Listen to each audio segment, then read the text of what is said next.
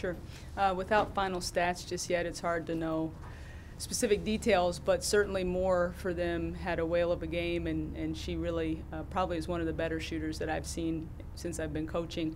But probably more disappointing was our effort on the boards. We talked about that as being a major focus, and that was an area that Duquesne dominated in the first half, and it continued in the second. And at the end of the day, rebounding is not a skill, and that's something that we really focused on. So that probably is one of the bigger disappointments, in addition to the fact that we had a very difficult time finding a way to stick around with more. But Duquesne's a very good team. They appeared in the postseason last year and beat two very good MAC teams last year, and so certainly they have the tradition and the expectation that they would go most places and win. So kudos to them for coming in and executing their game plan.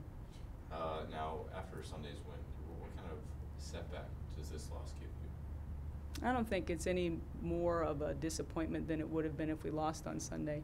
You know, we prepare to win every game, quite honestly. So this was a disappointing performance in and of itself, not related to the fact that we happened to win on Sunday.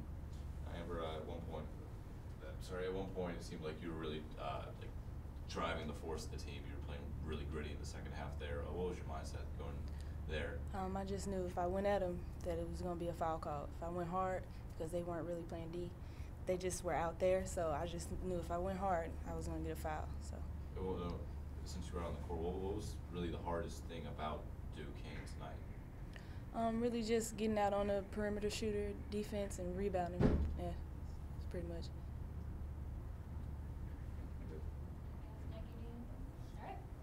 Thank you, guys.